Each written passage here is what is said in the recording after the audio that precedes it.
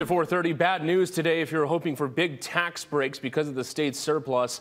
A panel of experts has reduced that surplus by hundreds of millions of dollars. And as Daryl Huff reports, the State Revenue Council based its decision on the state of the economy. Big infrastructure projects like this one are employing a lot of people and moving a lot of money through the economy. But other aspects of the economy are not doing so well, and that's what caused the Council of Revenues to scrape $1 billion off the state surplus.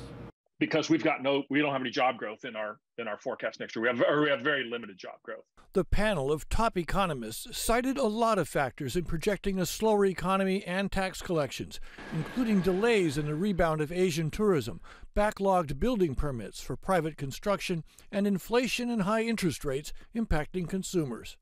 I think that will restrict purchase of people buying cars, people fixing up homes and whatever. Their predictions of falling fortunes for state government based on reduced revenue projections amount to over $1 billion over the next 3 years and nearly $3 billion over the next 7 years.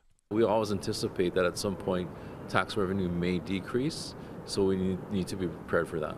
Legislative leaders must use the projections to write the state budget and decide whether tax relief proposals, like Governor Green's affordability plan, are affordable.